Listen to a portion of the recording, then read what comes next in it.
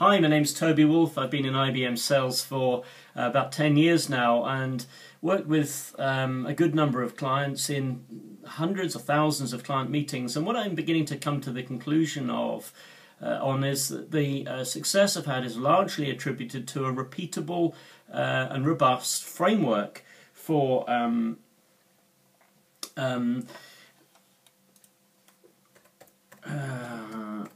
diagnosing customer problems. And when we truly understand the customer problem, we're then able to position our solutions, our software and our services in true context. So the repeatable framework that I tend to use is based on 5 key memorable words, because if you can remember it in the heat of the action sitting in front of a client, there's a pretty good chance we can be professional in a diagnosis. So the key words are data, process, output, people and timing.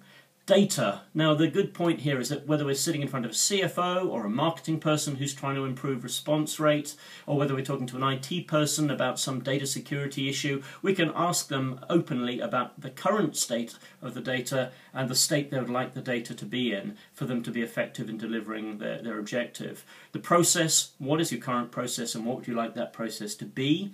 Output, what is the output you get at the moment and what would you like that to be? See, a pattern is emerging here. And then when we ask about people, who's involved, who needs to be involved in the selection, in the use of the system and so on. And then about timing, how fast the system works when the project has to be delivered. What are the time-related aspects of what the business problem pertains, and so on. So by going through this structured conversation using the keywords data, process, output, people and timing, we tend not to forget things. We tend to keep control of the conversation and we tend to understand what they're currently doing in these key dimensions and what their objectives would be. And this is a repeatable diagnostic framework based on memorable 5 keywords. May have to write them down the first couple of times, but promise you that some of the guys, even brand new sellers I've worked with who have never really sat down with many customers before in their lives, go in with a high degree of confidence because they have a framework for diagnosing customer problem based on these 5 key words.